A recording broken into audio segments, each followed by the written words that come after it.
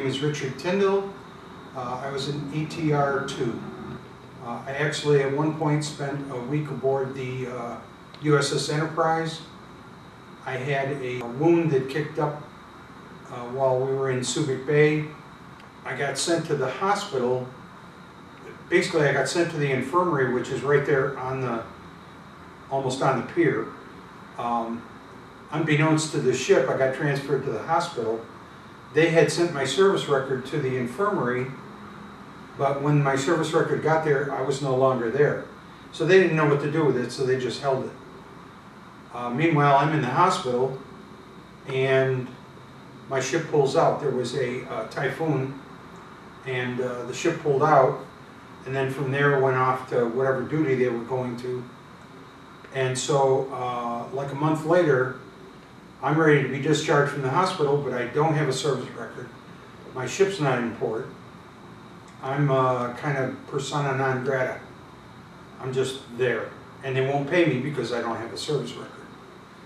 So I decided that the best thing for me was to figure out a way to get back to my ship. So I talked to a couple of people, and one guy said, this officer that I ran into said, "Oh, your ship's out doing plane guard in I Corps," which is the northern part of Vietnam.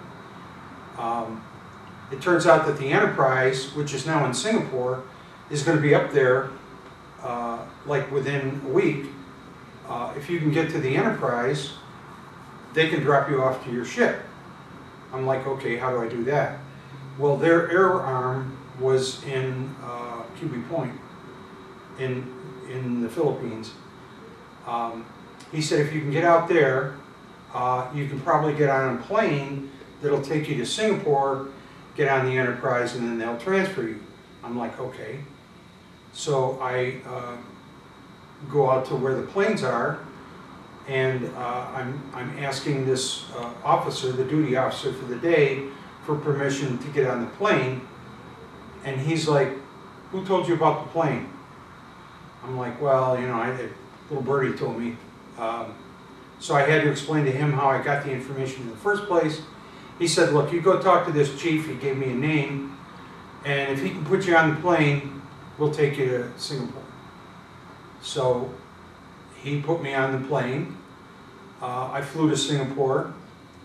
So we pull into Singapore, and I'm in dungarees because that's all I had when I left the ship. No service record. I did have a message from a teletype message from my ship, which basically said, "Get back any way you can. Have a nice day."